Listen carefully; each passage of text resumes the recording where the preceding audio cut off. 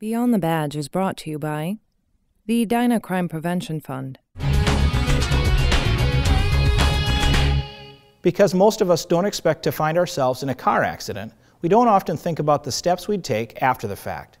Typically, the average driver understands that a car crash is followed by an exchange of driver's license and insurance information. But questions such as, am I free to leave the scene of the accident? Should I call the police? What if I don't have my insurance information on me? Are harder to answer.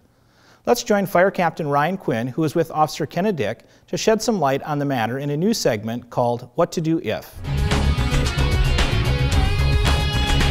Thanks, Brian. We're here today with Officer Kenna Dick. How are you doing today? Good. And we're going to be talking about what to do if you're involved in a traffic accident. So, a lot of slippery roads and a lot of car crashes, some minor, some major. But on a minor car crash, what should people expect to do, and how should they handle this? It's not even necessary to, every time you're involved in even a minor crash, to contact the police. A police report is only necessary really if there's more than $1,000 worth of damage to either or one single vehicle or property. And if people aren't quite sure what is $1,000 worth of damage, they can call 911. Absolutely, because it would be hard to determine what exactly is $1,000 worth of damage. Go ahead, call the police. We can respond to the scene and help you exchange that information, especially if the other driver is uncooperative or if there's any question about what information to exchange. We can assist with that.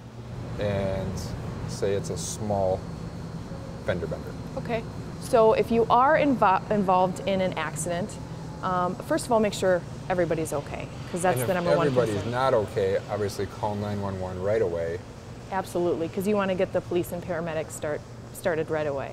So if everybody's okay and there's just a little bit of damage to the vehicles, I would recommend that you pull off safely, because it's to make sure that you're not unnecessarily blocking traffic, because we wouldn't want you to get hit again if you are blocking traffic. Cars stopped in traffic lanes can create additional accidents, compounding the problem. Absolutely.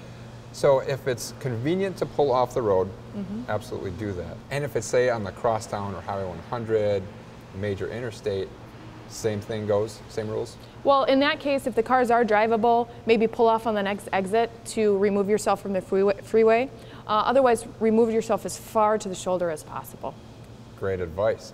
As far as exchanging information, names, insurance companies, is there anything additional that they should be exchanging with each other? I would say the two most important things are the names and telephone numbers. Therefore, if you forget any information, you can always contact the other driver. But yes, names, address, telephone numbers, and vehicle information, as well as insurance information. Great advice. Thank you very much for your time here today. I hope this helps out everybody on what to do if they get in a small traffic crash.